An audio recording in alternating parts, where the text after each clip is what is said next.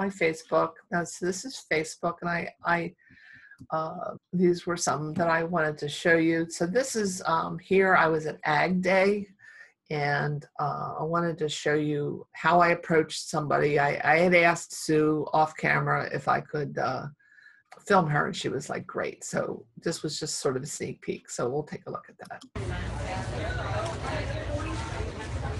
We're live. Okay. Hi, everybody. We are at the University of Delaware. It's Ag Day 2016. Officially starts at 10 o'clock, but the greenhouses here on campus are hopping, and we are here with Dr. Sue Barton. Dr. Barton, welcome to Ag Day. Tell us what's going on here today. Well, here we are at the plant sale. It's an annual sale, and it's super fun. We have fabulous plants. These are plants, some of which have been bought in, some of which have been propagated here. They're on the more unusual side, so they're not necessarily things that you could find at a typical garden center. So if you want to experiment with your garden, this is the place to come. We have lots of great volunteers, master gardeners, UDBG friends, faculty who are here ready to help you and give you advice on what to buy. We have a greenhouse that's full of... Okay, so that goes on for another minute and a half or so, but what I did there was you saw I panned away from her while she was still talking. Nobody likes to be on camera that close up that long, so I did pan around, and I did it later too when she was talking, kept close to her so I wouldn't lose her sound. But this was just an idea just to kind of let people know what was going on. And most of the views, quite honestly, we had about 9 or 10 live at the time, and but we've had, as you can see, 265 views after the fact. So people might have started watching it, because Facebook, you can decide to post it as part of your regular video file, and people went on and found it on the feed and viewed it. So that's one example. Let me show you a couple others. Here was the Master Gardener. So this is an example of, you'll see my video cuts right off, but I'm still at Ag Day. I approached some Master Gardeners who weren't prepared for me, and asked them if they'd like to be on camera, and they said no. But they were beginning to tell me off camera with their voice what was going on when I lost my signal. So I just want to show you what this is like.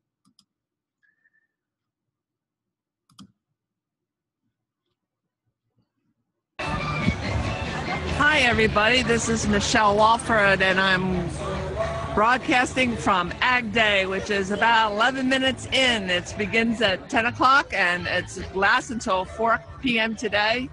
And I'm here at the Master Gardener area, which is always a very popular spot. The Master Gardeners have planned beautiful displays, educational displays, great for children, plants for sale. Absolutely gorgeous. So if you have... I want to show you, I'm just going to speed up a little bit here and show you how I approached off camera at permission to view somebody. It'll take a second to catch up. Not this one, okay. You can see we have herbs for sale. Okay. All kinds of goodies, look at that. So if you want to cook, rosemary, wow, look at all these herbs. Dill, butterfly flower, cilantro, rosemary. We have a Master Gardener here. Fred, can I put you on camera? This is live on Facebook. No, thank you. We volunteer, but we don't always want to be on camera. Anybody want to be on camera? We have a Master Gardener that would like to be on camera. No? We have camera shy Master Gardeners, but they are very, very dedicated. Lemon balm, sweet marjoram. So we'll skip ahead. We don't want to force anybody to go live. But you can tell me, you're not on camera. Tell me about this. How much hard work does this take to put together? And thank you for your... All right, so that stopped. But she went on to describe to me, oh, you know, we grew these, where they grew them, how they put them together. So she was fine with narrating it, but she just didn't want to be on camera. You heard her giggling. So people get nervous. You have to respect that. Then I lost the signal. So that just kind of gives you an idea of how I approach people. I don't want people to make enemies, and if they're not comfortable, you know, you work around that. They're already volunteering, so you don't want to put people on the spot or make people. This is not what live streaming is all about. This one here is a gentleman who's a musician. He plays the hammered dulcimer. He had a YouTube channel because everybody thinks, oh, I have videos, I'm going to put them on YouTube. Well, he had like 150, 200 followers on YouTube. He didn't. His views weren't that impressive. He decides to go on, do a Facebook Live, and it's gone up to 83 million views. 83 million views. And you will see he has someone, he's working with a partner. Obviously, he's demonstrating something, so he has to have someone filming him. The person appears to be hand-holding the camera. And they had some technical issues, and he's a little flustered, and he says so. I mean, it's completely natural. So just take a look at this real quick.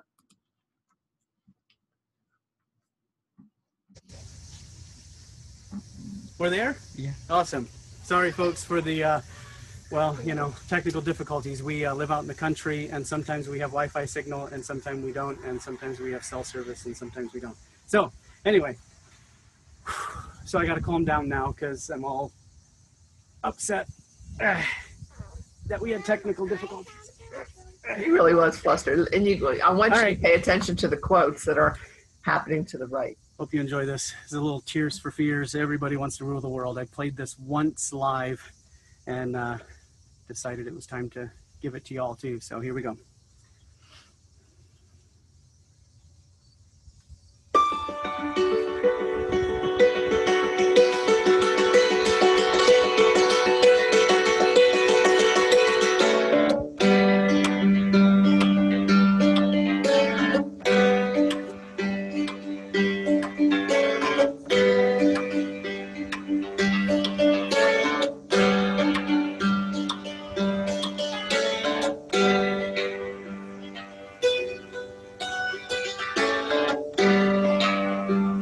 Amazing. And so this is something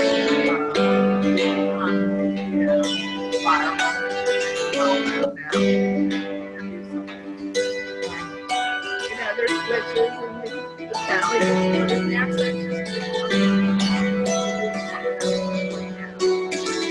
Just really, really cool. Here's somebody. Now this is a young girl filming her father. He's a Stitch. So listen to him.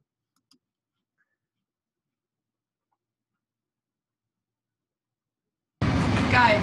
Hi, lovely people! Here I am in Shakespeare's Jamie Darling. So excited because once a month, at least once a month, Facebook Live. I didn't know this. And behind me filming, I got my lovely Katie. Yeah! Say hi, Katie. There's all the chefs is here. First of all, let me show you how to make this fantastic, delicious Gennaro Tuesday. It's all available once a week, and it's £5. You cannot believe it's so simple to make. So simple, so good, so delicious. So first of all, some olive oil. The best can come along. This restaurant. Nice little bit of olive oil. Get a pan, white off. No, I will enjoy. Then you have some garlic. Come on, look, Katie. That's that. There's a lot of examples like that. Here's a young lady who she spends a bit of time adjusting her camera, and she's going to be talking about nutrition. She asks, and she outright asks for likes. Hey guys, so I'm going to get started. We're going to be talking about batch cooking. So let me see here. Just making sure my camera is stable. All right, if you guys are in here, give me some likes. Give me some thumbs up. Tell me that you're here. Say hi. Tell me where you're from. And she's asking. I will get started once we have some people rolling in here. In a very warm way. So again, today we're going to be talking about batch cooking, meal prep, and my top 5 tips for meal prepping really well. Hey guys, so I'm starting to see a bunch of likes come up. So if you're in here, comment below. Tell me you know, where you're from, how your day has been going. I got rained on. Nashville today has been like gloomy and rainy. Okay, so she goes on. This is very homespun. This one here it was an interesting one. It's for some reason it's loading slow, but the reason, and you could probably check him out, but the reason I wanted to show his was because he really does a nice job of engaging people and recognizing people when they come in. However, if you have a lot of people, that's going to be hard to do. Then you spend your whole entire time saying hi and buenos dias to people, and you don't get to talk about what you meant to talk about. So that could be a double-edged sword. So I've done some live streaming. So this one is, I went to New Orleans for the very first time and went into Lafayette Cemetery in the Garden District in New Orleans, and I was taking still photographs.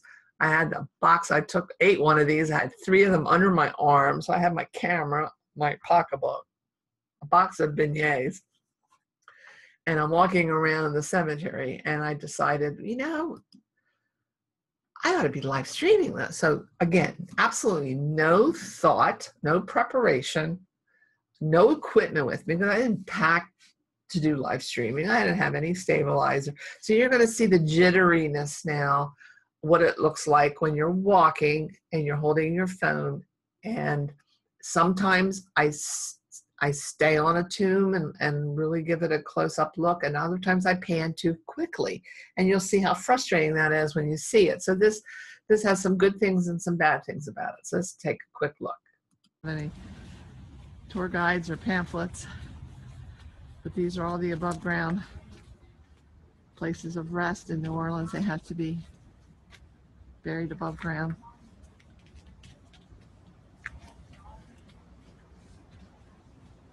Time hasn't been kind to many of them. Quite a lot of people in this one here.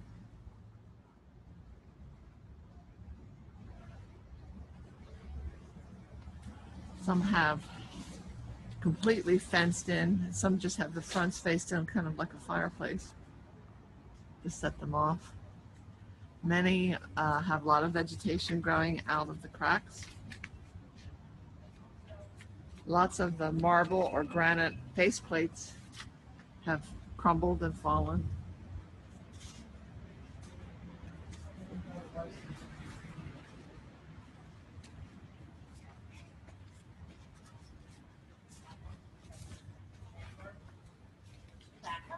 I intentionally put This my is part 2. camera down I when I saw people. But did another one earlier, so you can see it's quite a tourist attraction. There's lots of people here. And I'm going to wrap it up. But it's quite a fascinating place to visit. This is Lafayette Cemetery in the Garden District in New Orleans.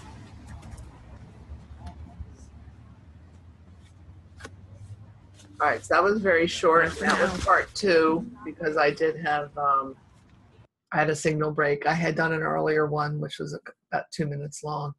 So again, you see that jiggly jumpiness, and that's from not having, you know, a grip or some kind of stabilizing pole that would help you. So that was the other one I did, which was it was 10 minutes long. So quite a long time.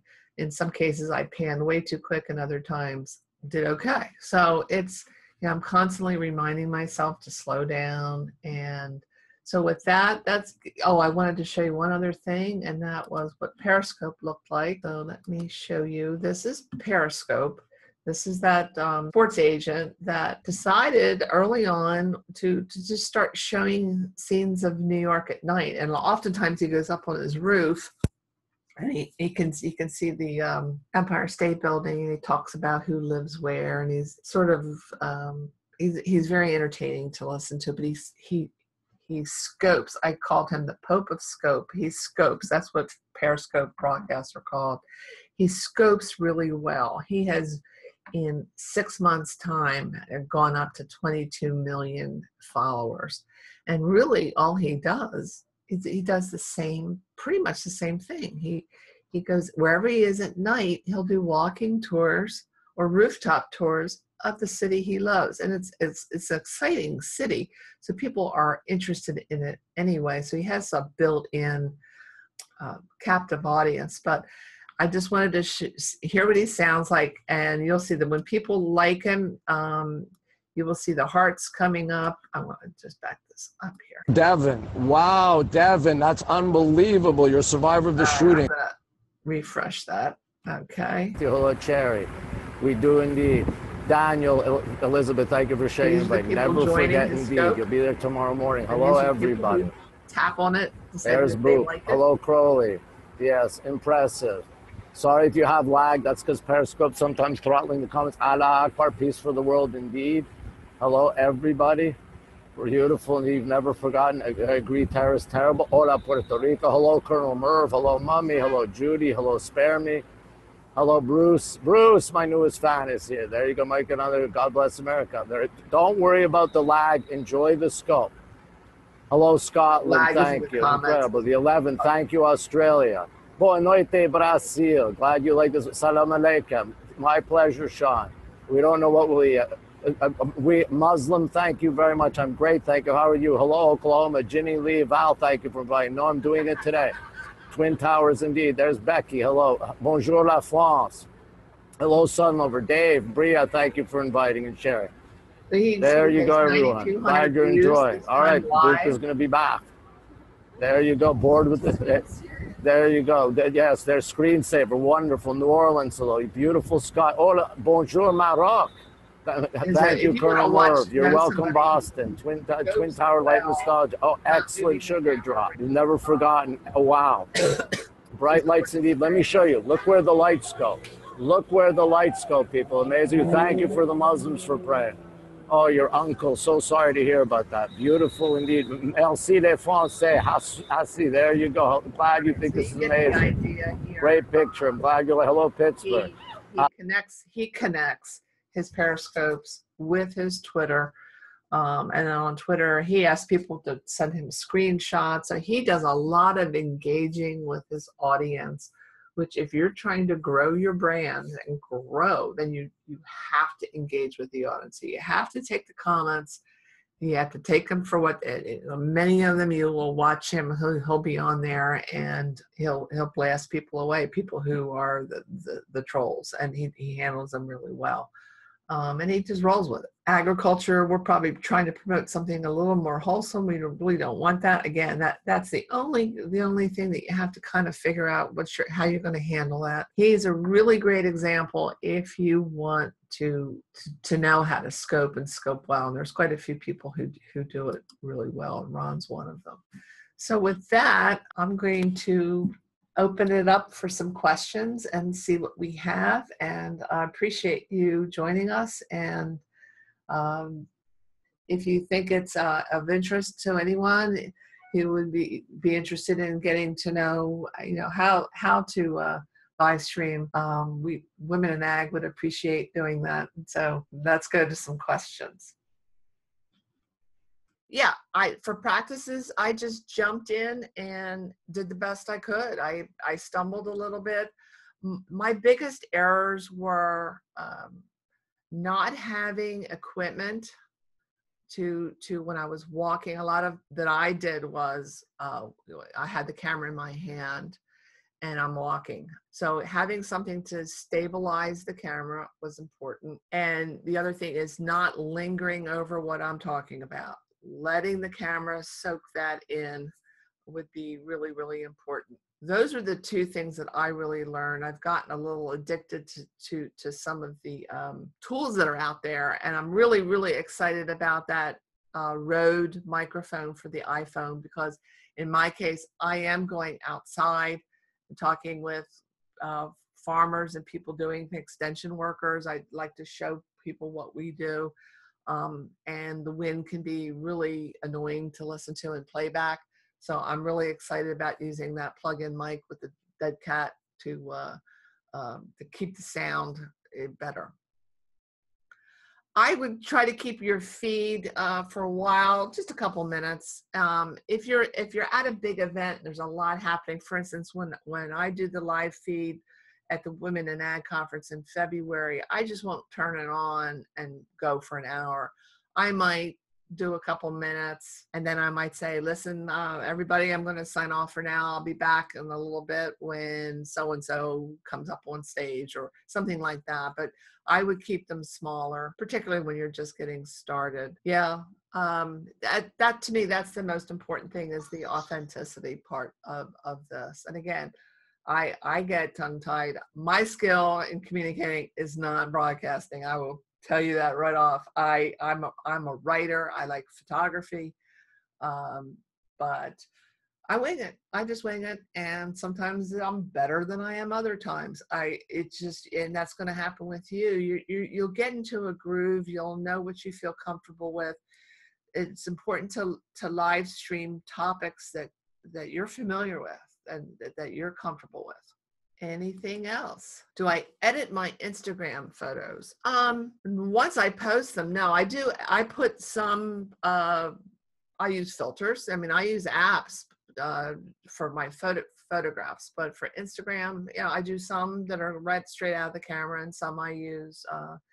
To me, photography is an art form, so I don't think there's anything wrong with dressing something up and adding, it's your vision of what you took a photograph of. So I'm a big photo app fan. So yeah, I do both.